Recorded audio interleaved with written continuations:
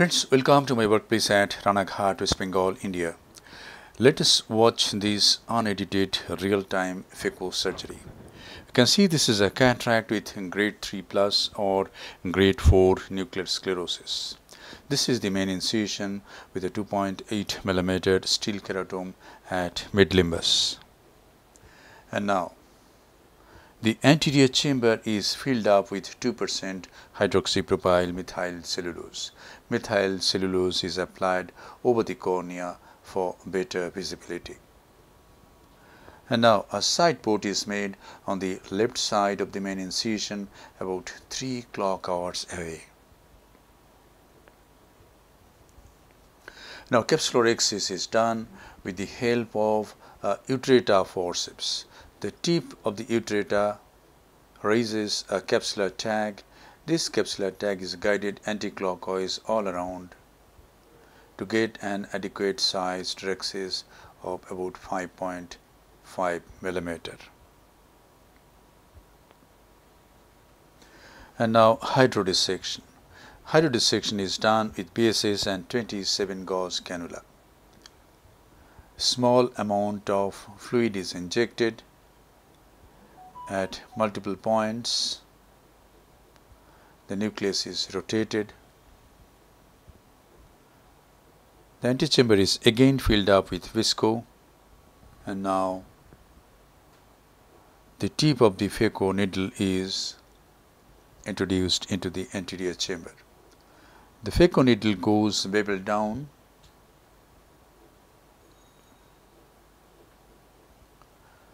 some superficial cortical lens matter is aspirated, and now watch submarine chop. The handpiece is turned to make the bevel up. The nucleus is pushed little down and the tip is buried into the substance of the nucleus just in front of the main incision. It goes through the nucleus towards the opposite equator, and as it reaches near the opposite equator, chopper is used to divide the nucleus into two halves. The nucleus is then rotated 180 degree and the nucleus is completely separated into heminuclei. Now each heminucleus is subdivided into two large fragments. And thus we get 4 large nuclear fragments. Each nuclear fragment is tilted and emulsification is started from the apex.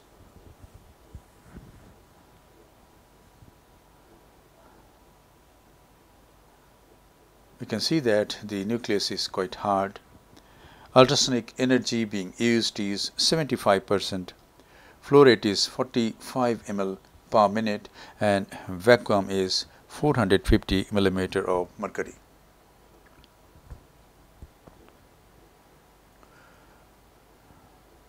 This is the third nuclear fragment being emulsified.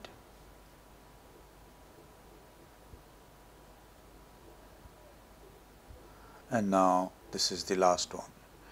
As we emulsify the last piece, the vacuum is reduced to 300 and flow rate 30, and ultrasonic energy is also reduced to about 70%.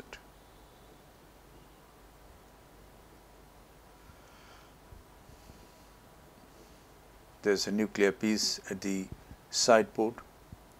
We have to remove that. Visco is injected, and this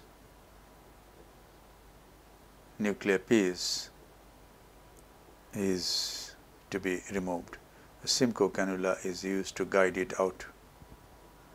And now the Simcoe cannula is being used to remove the cortex.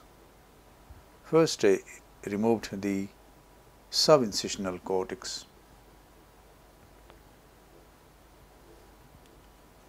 Now I go through the side port to remove the cortex from 9 o'clock to 11 o'clock. So cortical cleanup is good, and now The anterior chamber and the capsular bag is filled up with 2% HPMC. In this case, I am going to use a B cartridge. So the main wound is enlarged to about 3 millimeter. It was 2.8. It is enlarged by 0.2 and it becomes about 3 millimeter. And now a hydrophobic acrylic single piece aspheric intraocular lens is implanted in the capsular bag.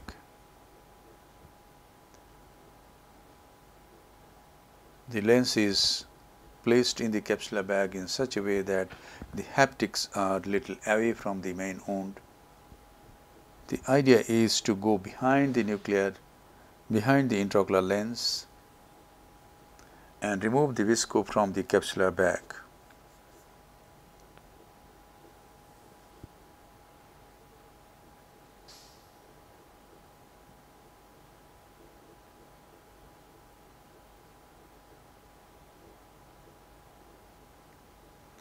And now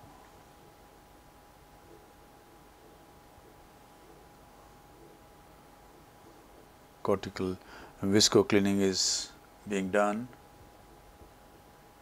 Bimanual irrigation aspiration cannulae are being used for visco cleaning.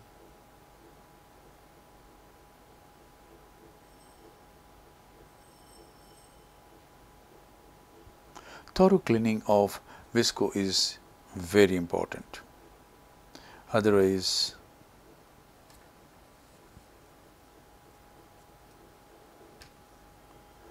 the intraocular pressure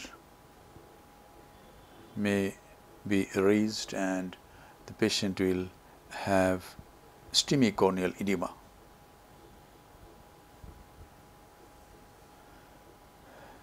Nice cleaning of visco. This is a bit of moxifloxacin.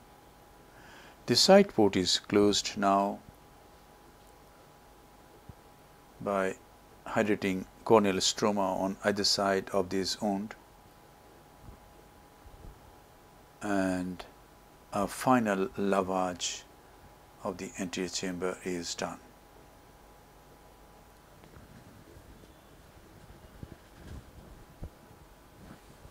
The anterior chamber is nicely formed, integrity of the wounds are checked, and the case is concluded. Thank you very much for your attention. Hope this video will help you in developing your surgical skills.